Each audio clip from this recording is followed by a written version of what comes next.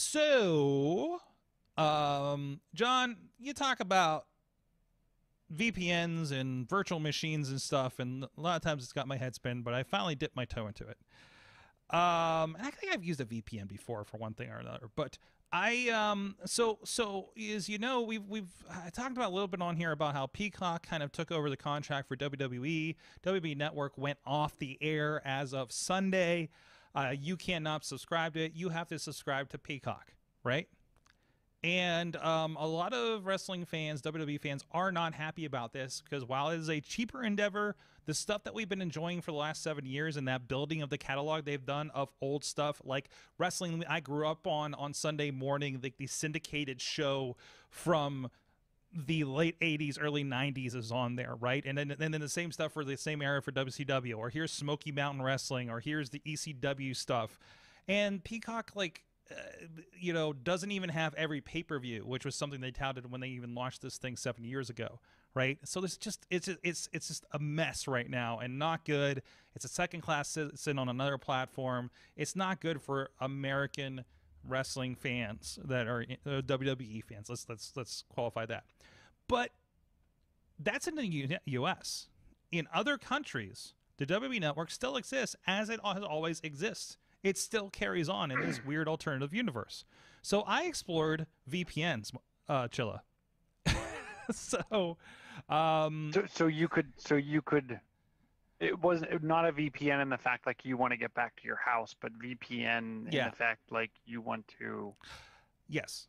This is, of course, hide your identity. Yes, it'll be like, "Hi, I'm completely in England." So, and I researched, and that I can tell this is not illegal. This is potentially against the terms of service for whatever you sign up for. If I start logging into Canada and stuff for Netflix. Not that I heard they do it too much, but they could, if they start detecting there's a VPN or strange behavior with their logins, they can be like, yeah, you just logged in Canada and then America and then this and that and the other thing. Like they can, I mean, worst case, they delete your account, right?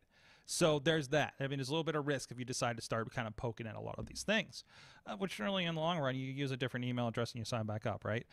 So, But so I was playing with it, and I wanted to do a demonstration video for the wrestling fans on our YouTube channel, and I used ExpressVPN. I hear about it every week on the Twit network, and everything that they recommended, it sounded like a lot of other VPNs do not work, specifically with WWE Network, like they'll detect them.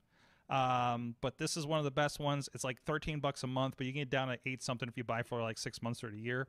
And I needed it for business anyways, because I'm going to start traveling and I'm going to try to be a little safer. And when I'm in hotels, use VPNs and things like that, that say I'm in America, by the way.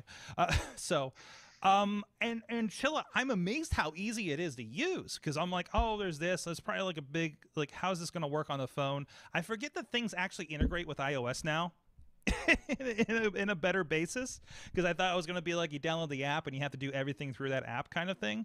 I downloaded it to my Mac. You turn it on. The biggest thing is you had to clear cookies, because it still kept coming up every time, no matter what country you were in, like, hey, go to Peacock to sign up kind of thing. But you have to clear cookies, so it clears whatever American cookies that you had that say that.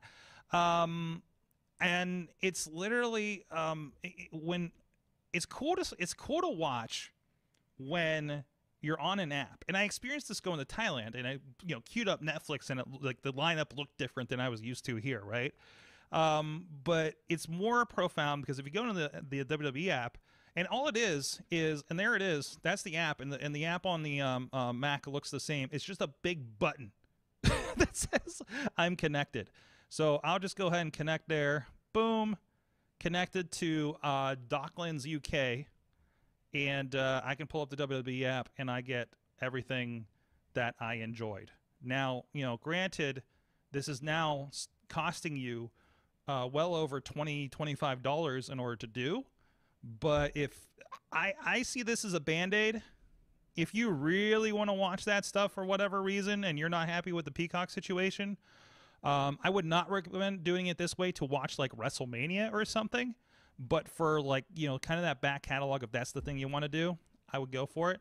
To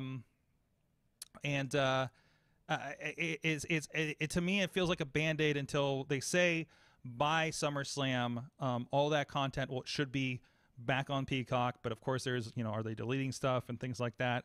There's like the content thing. And I will point out something that they said that Peacock took out. There was a match between Roddy Piper and Bad News Brown that does not hold up time-wise for reasons. I won't get into it here, but that is also deleted on this version of WWE Network in the UK as well. So I think they kind of band-aid that across the spectrum, if you will. Yeah, I was amazed how easy it is. Fairly inexpensive, works really well on the phone. As far as getting it on, say, your Apple TV or something like that, I believe there is a version of this that you can install on your router. I can't imagine you're going to be able to do that on your Verizon Fios router, but if you buy certain ones, you probably have a little more to do with that. Does that seem right, Joe? I'm 98% sure newer Apple TVs support VPN. Right, but I did not see an app for ExpressVPN when I looked. But okay. But I don't know if does the app need to exist, or is it one of those like you send a file and settings? You might be able to send a file or send a config to it. The one quick, can you do me a favor? Are you right now representing yourself as in the UK? On my phone? On my phone currently, yes. Can you open up Google Maps? What does it do?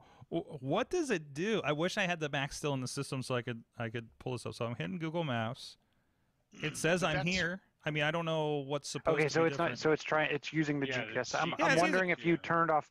I'm wondering if you turned off cellular and everything else, and you only had the VPN going. Would I land up in the middle of Docklands, UK?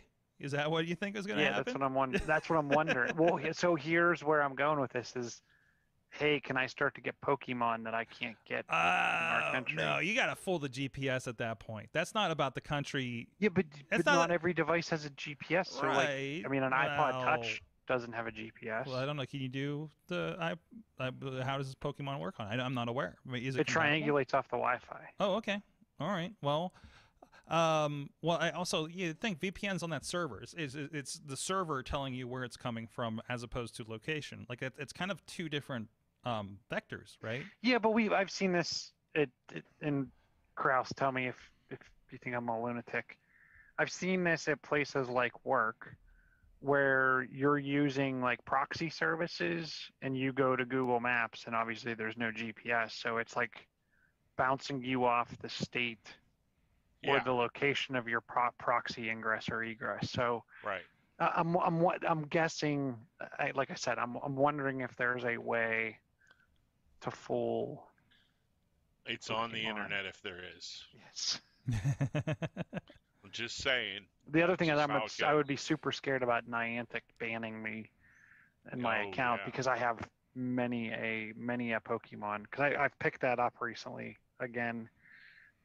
We've been doing Pokemon walks at least twice a week, so I wouldn't want to lose my account. Okay. So that's my awesome thing. The ExpressVPN is the awesome thing because I've got a chance to play with it, and I'm looking for other things I can hop into.